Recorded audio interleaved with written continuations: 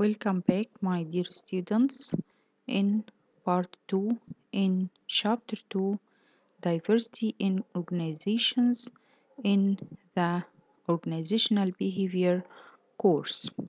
In the last lecture, the definition of diversity, the diversity or the two levels of the diversity, the service level diversity and the deep level diversity. And we discuss the expression of discrimination and the different types of the discrimination. The graphical characteristics that expressed as the service level diversity, the included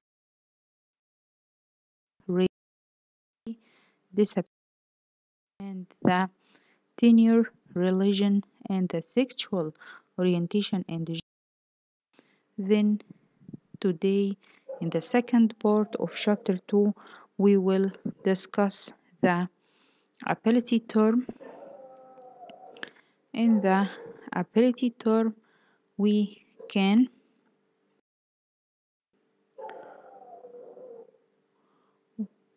use the term ability is an individual's current capacity to perform the various tasks in a job.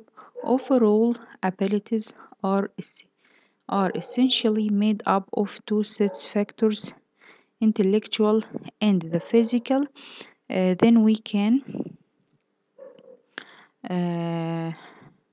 identify the ability and make the definition of the ability as is an individual's current capacity to perform the various tasks in.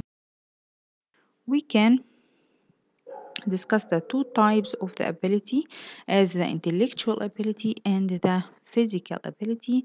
In the intellectual abilities are abilities needed to perform mental activities, thinking, reasoning, and problem solving. Most societies place a high value on intelligence, and for good reason. Smart people generally earn more money and attain higher levels of education. They are also more likely to encourage as leaders of groups. Intelligence questions or the IQ tests, for example, are designed to test the person's general intellectual abilities.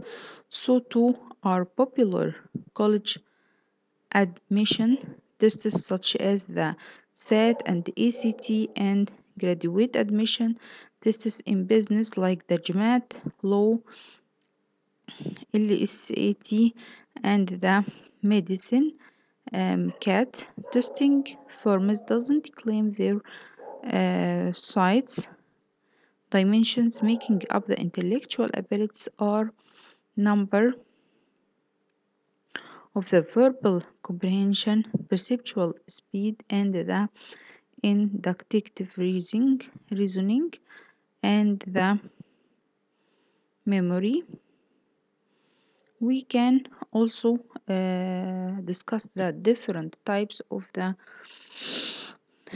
and the dimensions of the intellectual ability as the number aptitude is the ability to do speed and accurate arithmetic, and the verbal comprehension is the ability to understand what's read or heard and the relationship of words to each other, and the perceptual speed like the ability to identify visual similarity and differences quickly and accurately, and the memory like the ability to retain and recall past experience. Then we can return here for the slide of the intellectual ability and define the intellectual abilities are abilities needed to perform mental activities, thinking, reasoning, and problem solving like the GMA or the general mental ability is an overall factor of intelligence as suggested by the positive correlations among specific intellectual ability dimensions, and the example of this IQ tests like the Wonderlic personal test, and the correlation between the intelligence and the job satisfaction is about 0. The intellectual ability types, as we discussed, there are many types of the dimensions of the intellectual ability, and the description of these dimensions and some job examples. The second type of the abilities is the physical ability.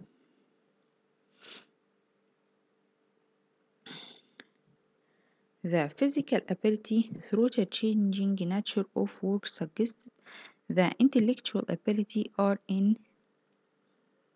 increasingly important for many jobs. Physical abilities have been and will remain valuable. Research on hundreds of jobs has identified 9 basic abilities needed in the performance of physical tasks. There are described individuals different in the extent to which they have each of these abilities, not for there is also little relationship among them. A high score on one is no assurance of high score on others.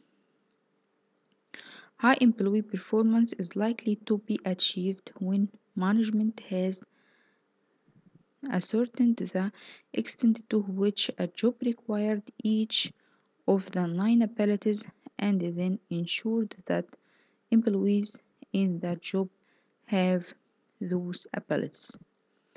We have 9 basic physical abilities like the strength factors, flexibility factors, and some other factors.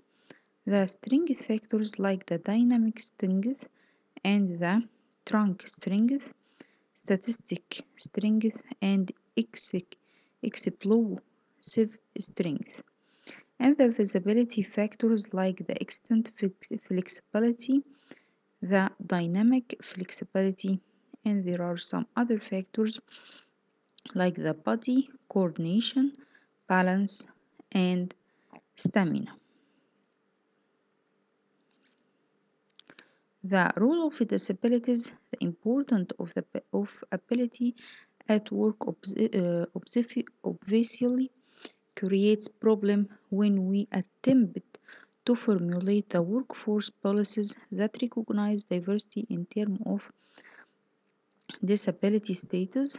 As we can note, recognizing that individuals have different abilities that can be taken into account when making hiring decision in not problematic in not problem. However, it's discriminatory to make blanket assumption about people on the basis of disability. It is also possible to make accommodations for disabilities. So we have the slide of the physical abilities and the definition of this type of the ability. The physical ability is the capacity to do tasks demanding stamina, dexterity, strength, and similar characteristics. After discussing the two types of the ability is the intellectual ability and the physical ability, we will discuss now the implementing diversity management strategies. In the first, we can discuss the definition of the diversity management. Diversity management is a process and the programs by which managers make everyone more aware of and sensitive to the needs and the differences of others.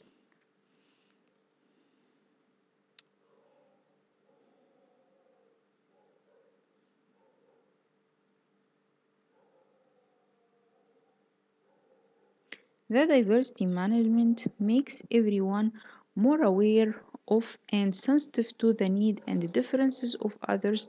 This definition highlights the fact that diversity programs include and are meant for everyone.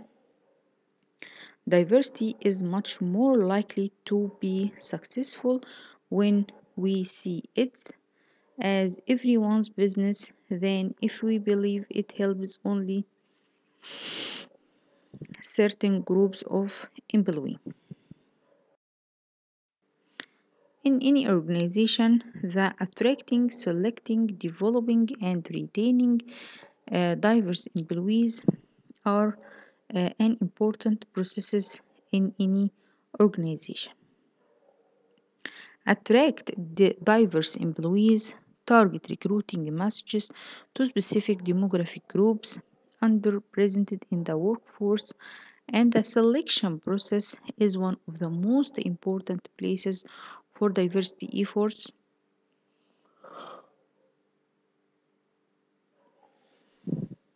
The selection process must be fair and objective. Qualifications are more important, and then the similarity in personality does appear to affect career advancement. We have the collectivism cultures and individualism cultures, and the deep level diversity is more important than the surface level diversity.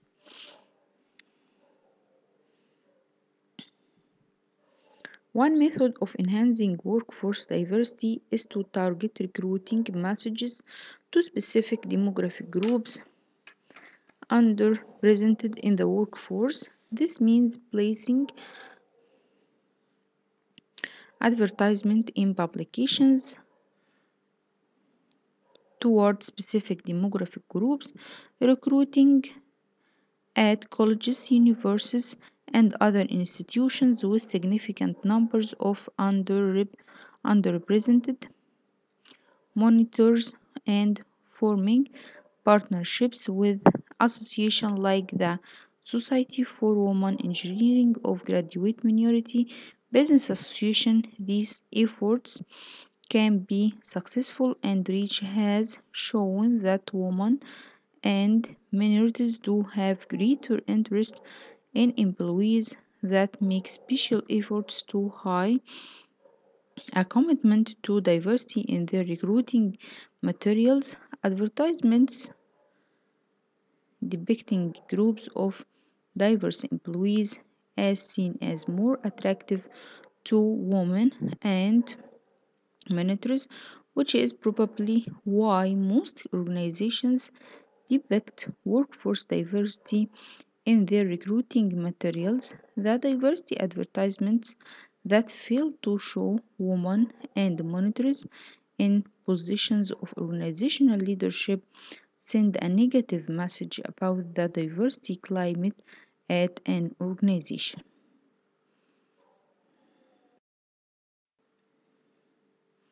And in the attracting, selecting, developing, and retaining diverse employees, individuals who are demographically different from their co-workers are more likely to feel low commitment and turnout, and all workers appeared to prefer an organization that values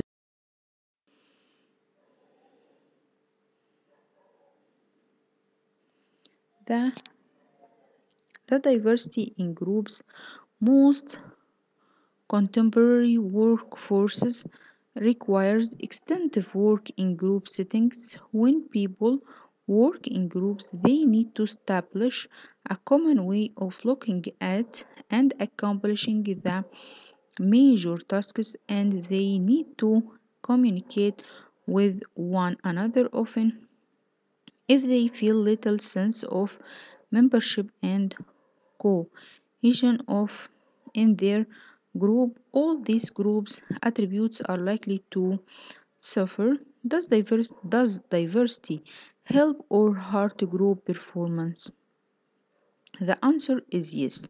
In some cases, diversity can hurt team performance, whereas in other it can fix it. Whether diverse of homogeneous team are more effective depend on the characteristics of interest. Demographic diversity in gender, race, and ethnicity doesn't appear to either help or hurt team performance in general. On the other hand, teams of individuals who are highly intelligent and interested in working in team setting are more effective. Thus, diversity on these variables is likely to be a bad thing. It makes little sense to try to form terms that mix in members who are lower intelligence. Then, that diversity in group will help or hurt performance, trait diversity, or the demo. The effective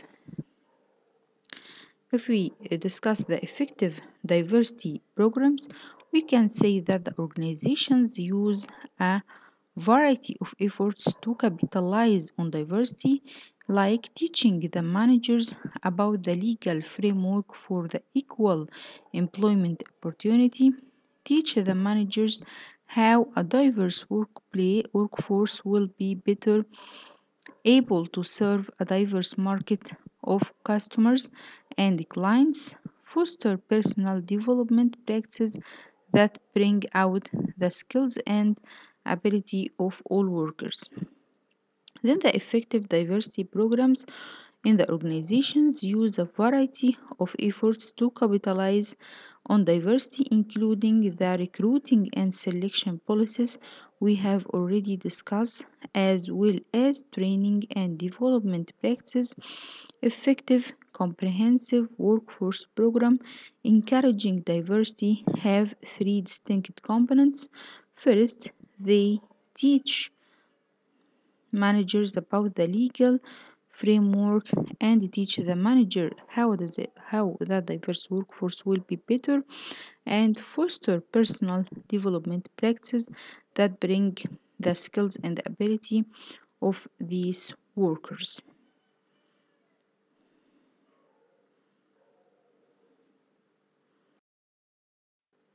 Then we have some global implication in the of the organization in this chapter, like the biographical characteristics, intellectual ability, and the diversity management.